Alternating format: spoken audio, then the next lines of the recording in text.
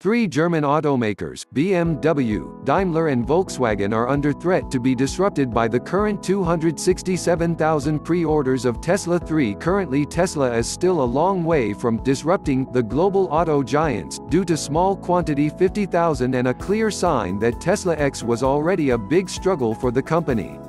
However, I am certain Elon Musk will take extra care and apply a further capital raise, secured against the pre-orders.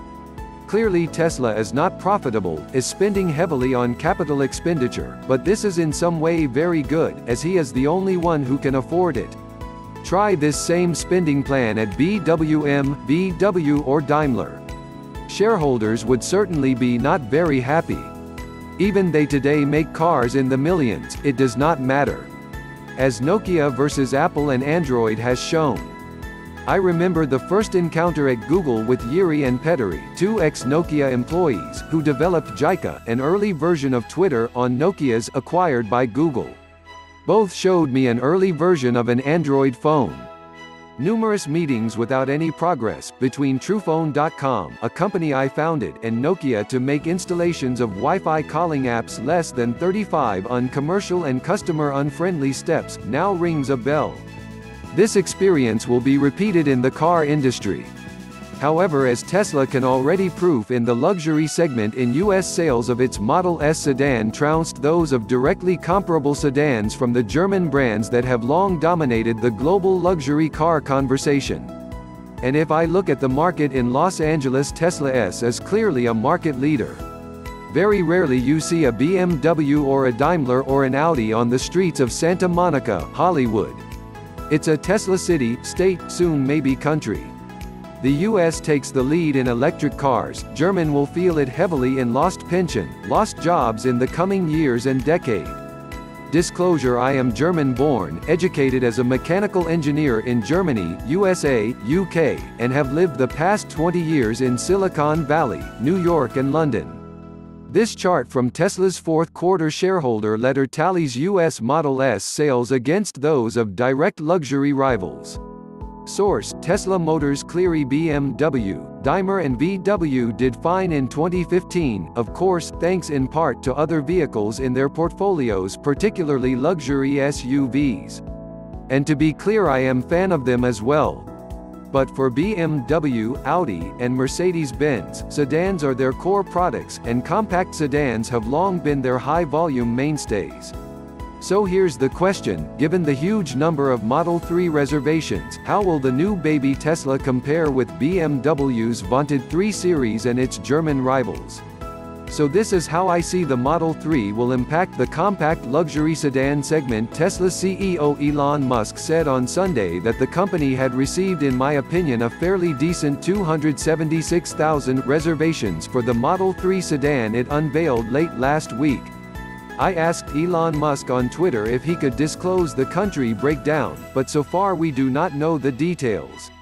Assuming that Tesla's ramp-up to production goes roughly as it hopes, and there is no issue like with Tesla X, which I believe was a mistake to build, and several owners of Tesla S and X have reported the X as mediocre in several aspects to the S. How will Tesla Model 3 reservations translate into US sales in 2018, when Model 3 deliveries are likely to begin in earnest? My assumption might be wrong, but here they are. Assume that 75% of those Model 3 reservations will convert, meaning that the people who hold them will end up actually buying a Model 3 when their turn comes up. Assume that all of those cars will be delivered in 2018, and that any further reservations will be for delivery in 2019 or later. Assume that half will be delivered to US customers.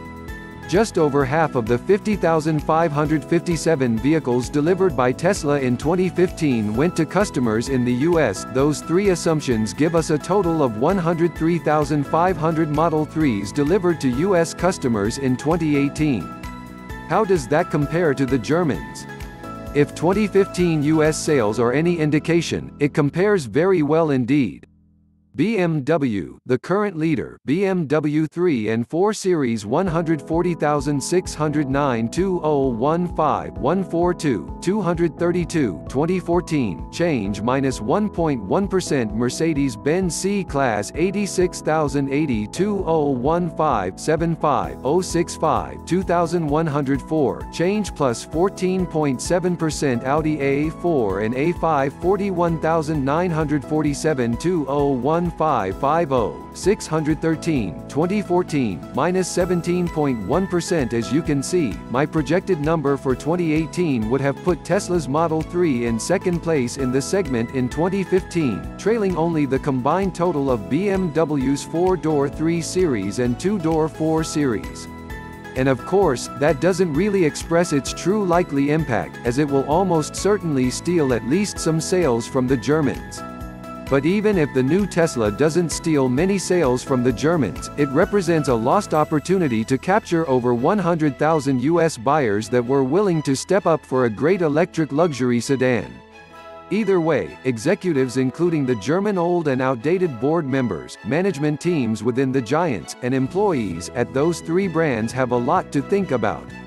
As one can see, even politics can be disrupted. GOP Republican Party Trumpism, hence the Germany companies could easily follow the Nokia route. The Germans will likely respond with electric cars of their own, but how when the competition has gone so far to build one? The world's supply required for batteries too had driven millions of miles autonomous before BMW, Daimler and VW have any data. 3 is in Silicon Valley and LA and has access to AI, machine learning in a way German companies could only dream about. 4 and has the mentality on its board, its management team to execute and the capital structure. I do think that the Model 3 will steal sales from more than just the German luxury brands. If the Model 3 didn't exist, some of the 276,000 reservation holders might well buy a 3 Series or C-Class.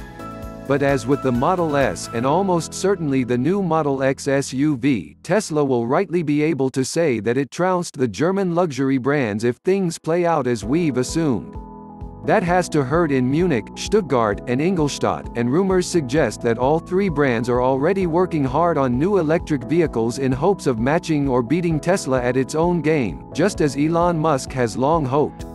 However, if I would be a founder, CEO of BMW, Daimler or VW, I would opt for an emergency board meeting to set an agenda to not be disrupted.